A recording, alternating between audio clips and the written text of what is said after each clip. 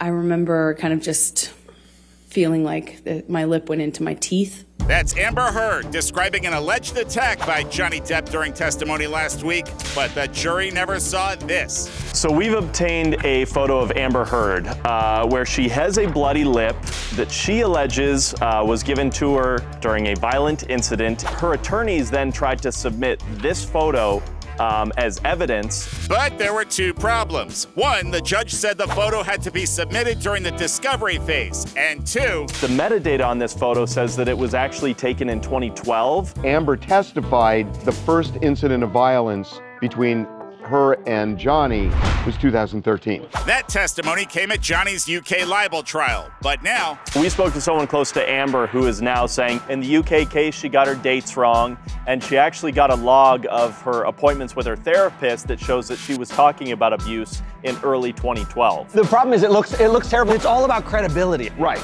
And every aspect of this photo will be scoured for clues. The note that's in this photo is like so peculiar. She's like holding up a Post-it note that Johnny allegedly wrote, and it says, "I shall return." But it's like X's, it's for like kisses, right? XXX, it's like a nice thing. Wait a minute, I thought you need to know. No, the X's are the kisses, the O's are the hugs. A kiss, your lips make like an X, and a hug is an O. You guys? Oh. Really, you guys? Clearly not a room that's getting a lot of X's and O's.